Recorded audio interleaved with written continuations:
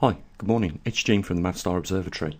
Guys, in the video we're going to talk about atmospheric gases and just compare CO2 to other gases. We're also going to talk about types of radiation that directly affect us and put that into perspective with all the other gases in our atmosphere. Before we do, I just want to say thank you to the patrons that have supported us. Doug this month, Bob and Kathy, and Jenny, big thanks for you for doing that fundraiser for us, and all you people that have supported us on PayPal. I don't want to forget anybody that has put a little bit of help to keep things going here at the observatory. If you followed us this year, you'll know we've taken on a lot more than we ever have done. A year ago we just had the TriMag system. This year we've added a magnetosphere sensor to monitor the magnetosphere strength, which protects us from cosmic radiation. We've also added in different locations of this world magnetometers to measure the intensity of those regions, and we've also this month added an atmospheric oxygen sensor. We're also going to add, because of the hype with regards to CO2 in the atmosphere, we're going to add a CO2 parts per million counter, so we can find out just exactly how serious 400 parts per million, which is said to be in our atmosphere right now. So we're going to be talking about those things in this video. So if you can, guys, just give us a little push towards the end of the month, and let's see if we can do a little bit better than what we did last month with regards to raising the funds. As you can see, we're definitely setting ourselves amongst the others with the amount of equipment now that we're using. We've got barometric pressures, temperature sensors, TriMag system, magnetometers in different locations of the world. We've got muon detectors, which not a lot of observatories have, but we're using the same state-of-the-art technology as what NASA and the European Space Agency are using. We've got, with this latest addition, the atmospheric oxygen sensor. There isn't another more sophisticated sensor on the market than that one that we're using, and we're also ordering from the same company now a CO2 sensor, which is in the same caliber as the oxygen sensor. So we are covering quite a lot. So if we could get a little bit of support from you guys out there, that'd be great. And there's probably about 300 people, 200 of those nearly are patrons, and there's probably about another 50 people that might contribute a small amount of money on here. So if we can just do that a little bit more, guys, we can balance out what we're spending and the time we're investing. And at the end of the day, guys, you've got yourselves an independent scientist and an independent observatory giving you the truth on what things are. And I think being there's this hype with CO2, I think we should add that to our observatory just to monitor it. What I want to do is take some readings in an enclosed environment like the living room when there's a couple of people in there, and then compare it to how many parts per million are outside. I already know, guys, that in the living room atmospheric carbon dioxide can go up to 1500 parts per million. I already know that if you're on a train, the parts per million of CO2 can go up to 2000. So, and if you're in a car, it can reach 2,500 parts per million. So when you put this into perspective, if you're in your living room and it's nearly at 2,000 parts per million when there's a few people in the room with you, and then you leave your front door and there's only 400 parts per million, then obviously there's nothing to really be afraid, because the outside atmospheric carbon dioxide is a lot lower. And it should be the case, because if we look at what the chart we're looking at, we can see that the majority of gases in our atmosphere are oxygen at 21% and nitrogen at 78%. The other 1% is mainly argon, and the 0.1% of the rest is not just CO2 like this chart shows. It's CO2, it's H2O, argon, xenon, krypton, radon gas, all the other trace elements. They're called trace elements, so they're almost not important. The other thing to remember is that when CO2 levels drop to 200 parts per million, it starts to affect the growth of plant lives and everything else on our planet. When they're up above 200%, up above 200 parts per million, they thrive a lot more. And in turn, they give us something back. They take the CO2 out of the atmosphere, they also give us oxygen, and that's not a bad trade, guys. But when you look at this and put it all into perspective, you can clearly see that CO2 in the atmosphere is not really a cause of anything to be concerned of. But our organisations have discovered a way of creating wealth out of CO2 taxes, and they've even to this point corrupted data that's been collected. They have corrupted the scientists that are responsible for providing the data, and what we've got now is politicians telling scientists not just about their findings, but telling them exactly what to find for their benefit, so that they continue to tax everybody. But guys, most of you don't come from China that observe and watch this channel and visit my website. Most of you come from these Western worlds like Australia, New Zealand, Europe, the UK, Ireland, Canada, America, Brazil, and you know what? We're not the most prolific polluters of CO2.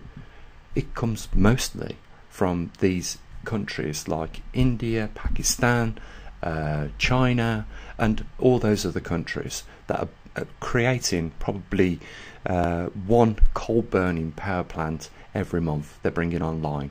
And it doesn't make no difference how much we save here in the UK or in the United States or Canada with regards to this carbon going into the atmosphere. If we're going to do our best and drop even our emissions to zero, that doesn't stop these other countries doing that. We've had, I believe it was the Indian president, come out and say, when my people live as a good quality of life as your people, then we'll consider cutting down on carbon dioxide. So clearly there is no drive for these countries to even reduce their emissions. So we can do what we want, but they're still going to carry on. And in any case, what does it do when we are taxed actually by the governments in this Western world, like the United States, Canada, Australia, New Zealand, the UK, European countries?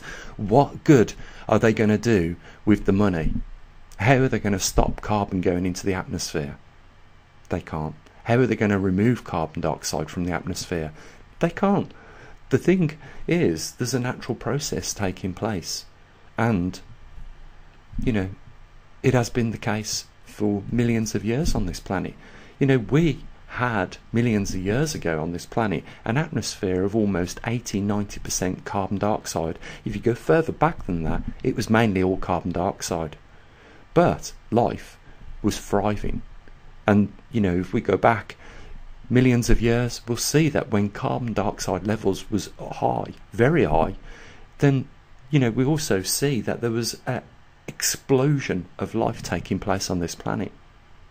So if we have added an extra 200 parts per million to the atmosphere of a trace gas, then it's not even worth talking about.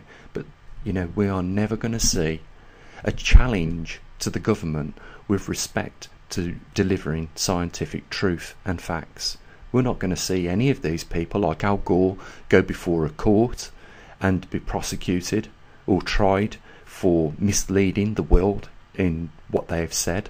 And we're never going to recover the money of the trillions of pounds that the governments around the world have already taxed people.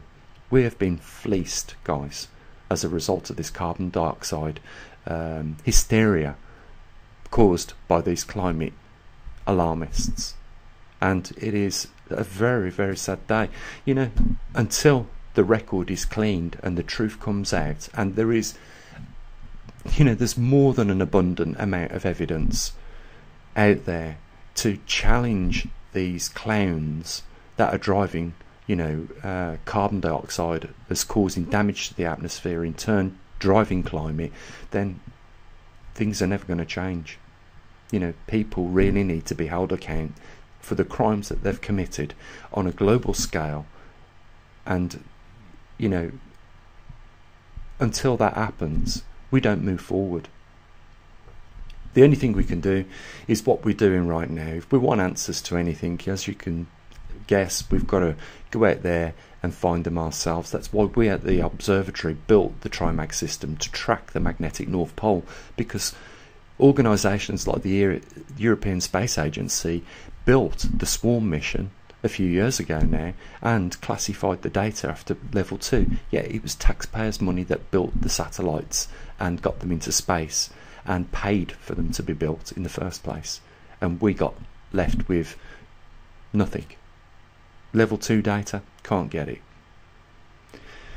It's the same with everything else, guys. You know, NASA don't come out and tell us that from recent satellite photos that they see the Earth is looking greener from outer space as a result, probably, of the extra carbon dioxide in the atmosphere. But there's a clear drive to, you know, mislead people and continue, you know, the corruption of making money out of something that is not the case.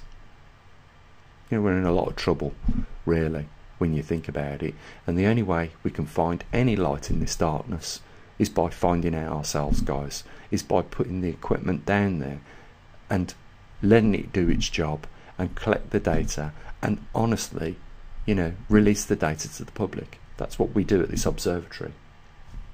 The reason why we use a lot of electronics to do this is because electronics are simply more accurate than human beings at doing these experiments. I showed you in the other video the other day that, you know, if we use graduated test tubes with, you know, mills on the side, and we put a little bit of wire wool in there, you know, there's always an uncertainty in that way of calculating atmospheric oxygen. As we found out, you know, when we was doing these tests, we always found that it come up just short of 20%. Whereas with this high-tech, you know, oxygen sensor that we've got now, it'll do this, you know, every second. It will take a reading of the atmospheric gas, it will take a temperature reading, it will take a barometric pressure reading, it will take oxygen pressure reading every second and give us the data, and it will do that job every second of the day and night, 365 days a year. And, you know, it'll record it onto an SD card. We can process the data off the SD card, upload it onto the website, and people will see exactly how much oxygen over the year has been added or taken away, or has left, you know, at equilibrium in the oxygen reservoir in our atmosphere. It's the only way to do it. You could rely on NASA to give you that information, but I think NASA are slowly losing the credibility, and it's a shame, because I had a lot of respect years ago for NASA, and, you know, people that worked at NASA as well had a lot of respect for the company that they was working for, and they were very proud of it. And now what we've got is scientists that are former workers for NASA complaining to NASA about all this business with relationship to CO2 and just how much they're overlooking to drive their case in favour of this causing changes to our world. It's all about money, guys, and you know that. So the only other thing I wanted to add is that of radiation levels.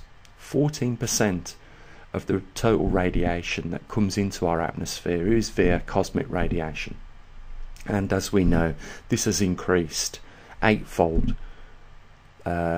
in the recent years as the grand solar minimum has gradually crept in over the last 33 years. You know, every solar cycle, every 11 years, we've had an increase in cosmic radiation as a result of two things: the heliosphere shrinking because of the low solar output, and the magnetosphere weakening by 20%.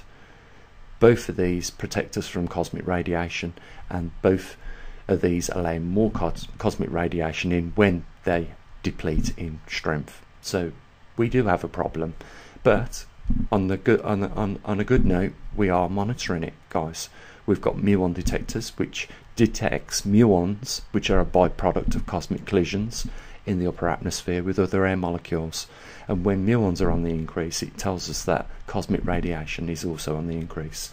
So we have got that covered, and in January 2 of our sensors, along with some other equipment, will be going out, one to the South Atlantic anomaly and one to one of the highest magnetic regions on this planet, South Australia Central.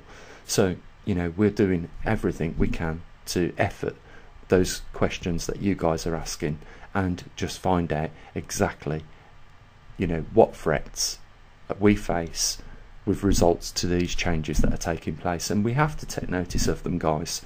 I know some people think, oh, you go on a lot, Gene, about this, but you know, I can't emphasize the fact that the pole shift is such a rare event that it almost you know, the last time it happened, let's just put it this way, was 780,000 years ago. That's nearly 750,000 years ago, and it's 500,000 years overdue on its natural cycle. Every 300,000 years or thereabouts, it used to go for a reverse, and it's back on our doorstep, guys. There's no doubting that. Even the organisations will agree that we are experiencing a magnetic reversal on this planet. At the same time, we couldn't face anything worse than the low solar output that we've got as well. So both of these, like I've said, allow more cosmic radiation in, and you know, that is why we've chosen to, at this observatory, monitor those things as well as some other things as well. I think the more we can add to the observatory, the better job we do, and the more answers we can give you guys. And we've got a good website backing up this YouTube channel, and we've got a good crowd of people that are always willing to help. You know, Terry Moore, you know, thanks for the email that you sent me. I will respond to it. It was quite a read, and you know, I can only you know, say well done for the efforts that you've put in up to this date. You know, it's and I always read your comments. I always read everybody's comments. Cameron, like so, I'll be getting back in touch with you. I know you've offered your skill set to the observatory, so I'll get back in touch with you, and we'll see whether we can you know, share some of the work with you, and you know, we'll work out something in any case. So, you know, guys, it really is you know, a big effort. You know, we've got people around the world that are helping us collect the data from the stations that we've sent, and we've got, you know, some great people that support all our efforts that we do at the observatory. You know, at the end of the day, we haven't to date barred anyone from the information that we've gathered, and we get a lot of information now, as you guys know. We're monitoring so much these days, and we'll continue to do that as well, and add more things to our observatory and answer more questions for you. But you know, in order to keep things going, we need to, you know, keep the crowdfunding going, guys. So, you know, if you can support what we do, there's a link down there. And I can tell you this, guys, there's a lot worse things you can do than support a scientific observatory that's doing the right thing. So I'm going to leave it with that. There's a link down there if you want to support us, and you know, that's great if you can. And I'll say what I usually do. Have a great week, and I'll catch up with you at some other point. As always, bye for now.